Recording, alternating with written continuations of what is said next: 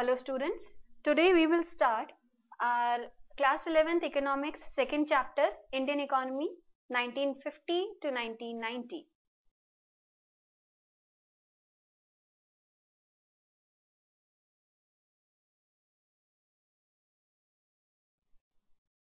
In the previous chapter, we introduced how India struggled and fought for its independence and how right after independence the situations were in a complete chaotic manner.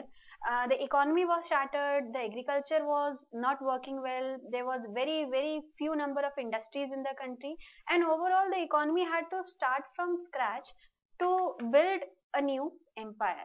Now, after the independence, when the government was elected and they were given the responsibility to start the economy from the basics, the first and foremost question that they had to face was what kind of economy they wanted.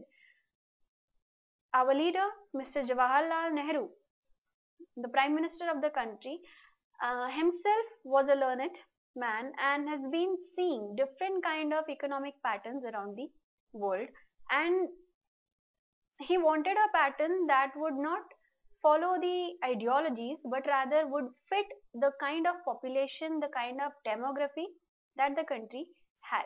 So to start this quest, the first thing that we need to understand is what is an economic system.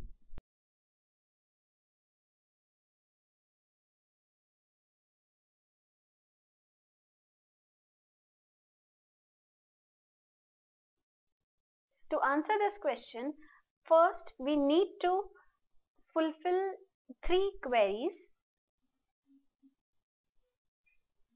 What goods and services should be produced in the country?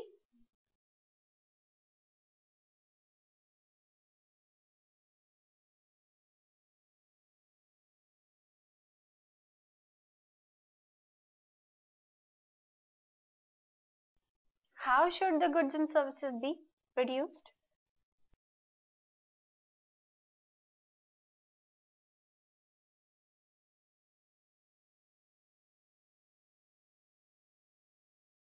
And lastly, how should the goods and services be distributed among people?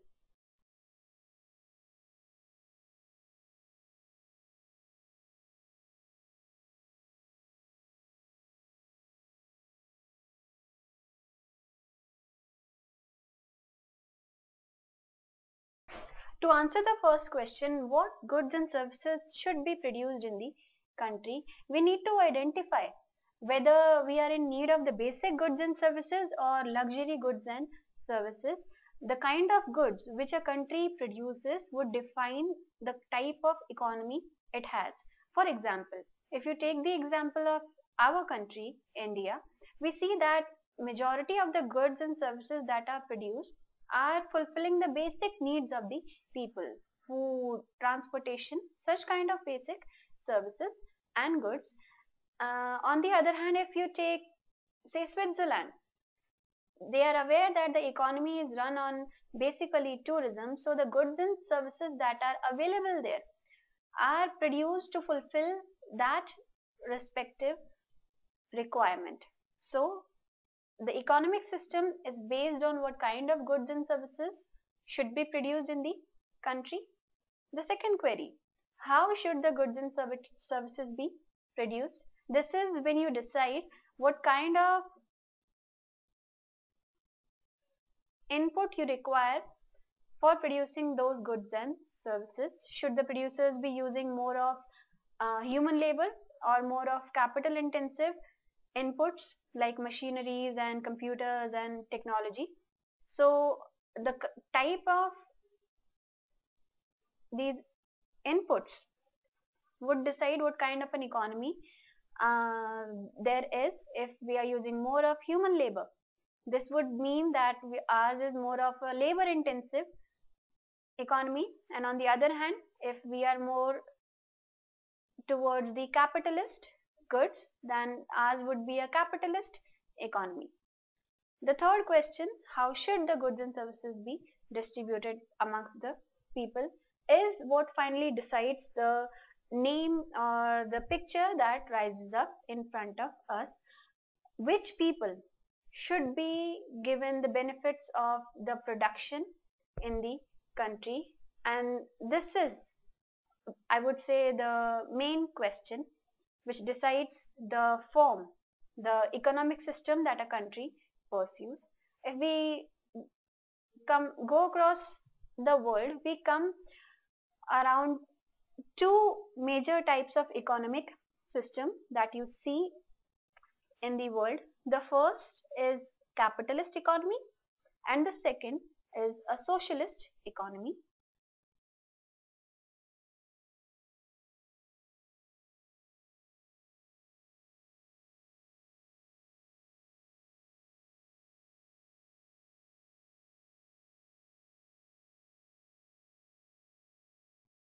Capital, as the term itself says, is related with money which is invested in.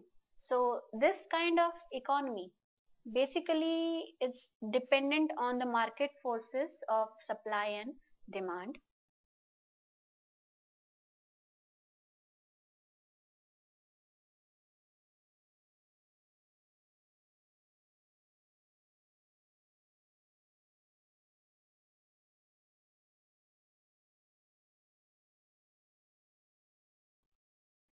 As these market forces work, whatever is demanded in the market is what decides what should be supplied to the people.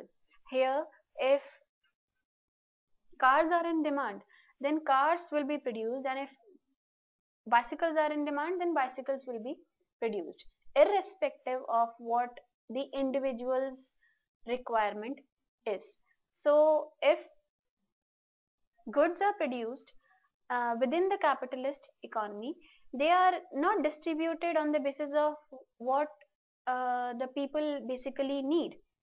Rather, it is distributed on the basis of how much of purchasing power, how much of capital these people carry, and what is their ability to buy goods and services.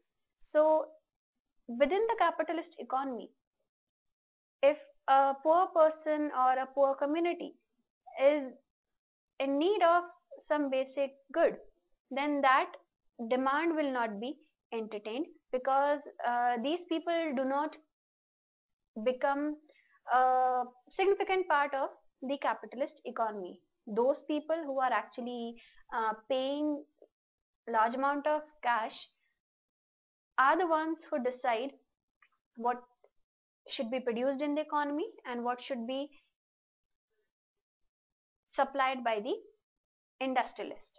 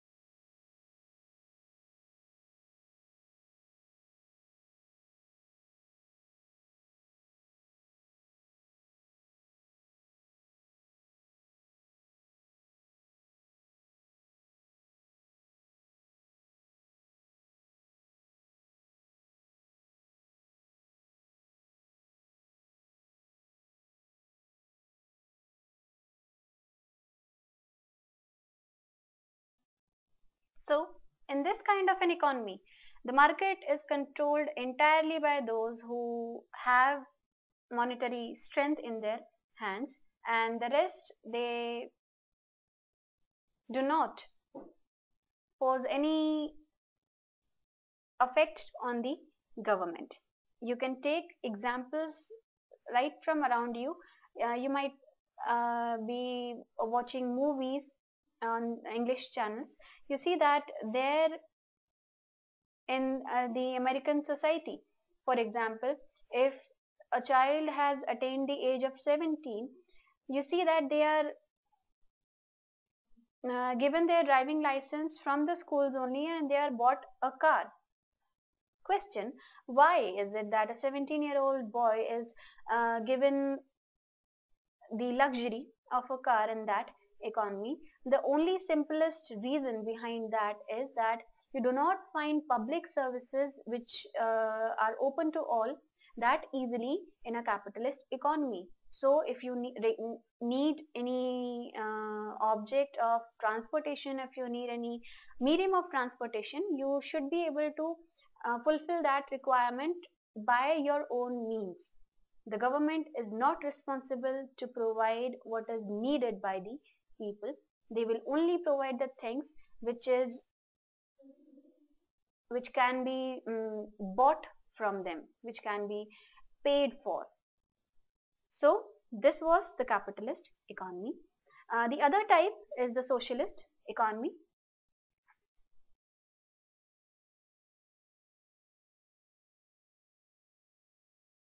You must have studied in previous classes about Russian Revolution, where we see the beginning of this concept.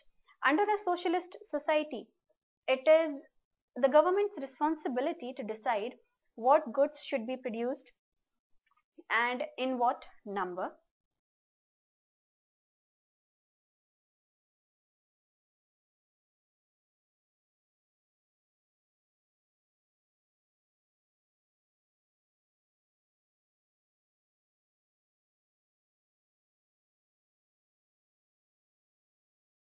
Here, as the decision is done by the government, so they see uh, what is the majority demand of the society. So here the individual demand, that if a small community is in need of something, the government may not be paying that much of a heed towards that demand.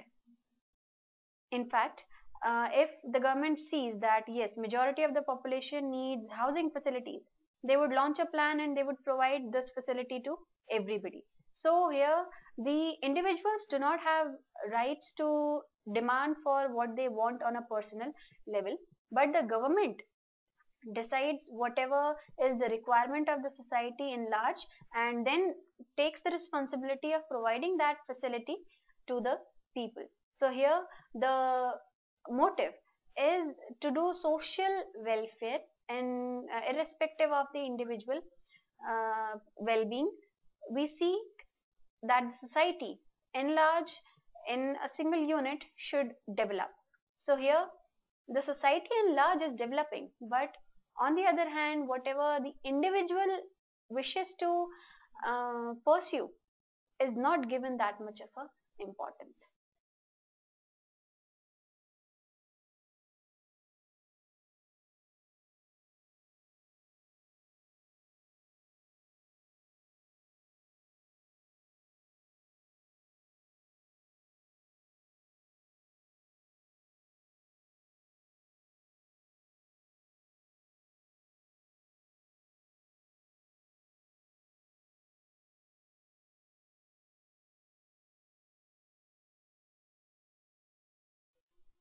But as against the capitalist economy, here the individual property, individual assets are not given any uh, significance. Here all the goods and services are under the hands of the government, so there is no private property.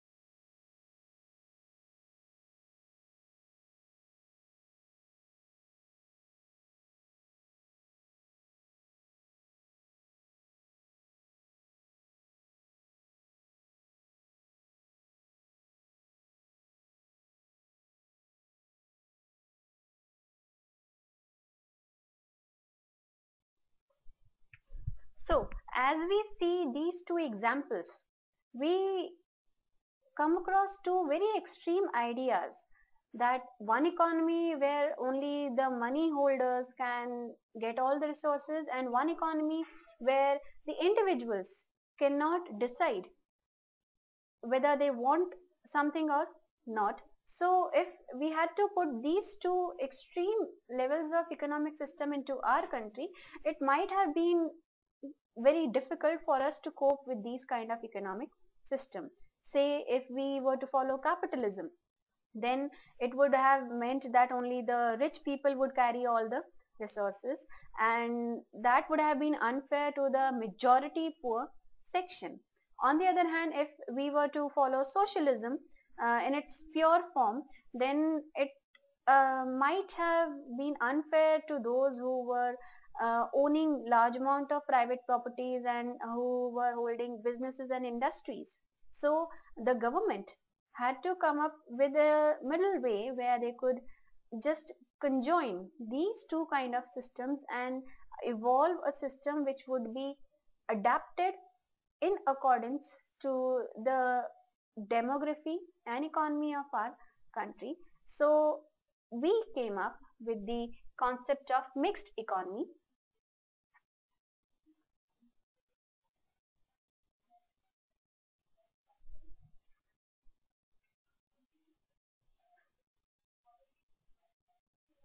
which says that the government and the market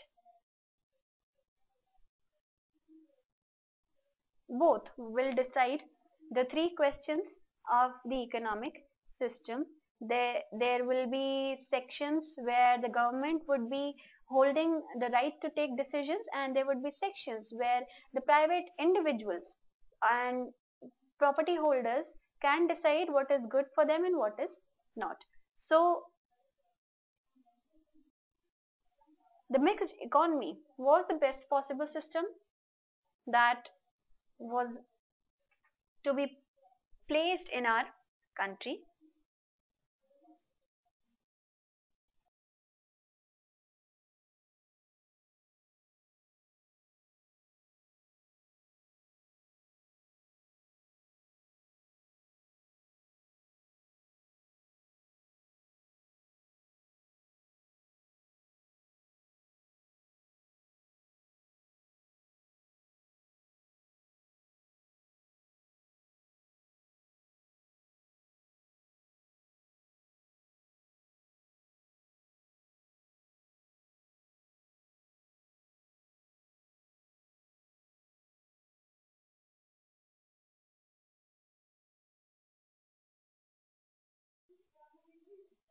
So now when the economic system was decided, our next step was to come up with a plan where we could use this mixed economic system and generate the best possible result.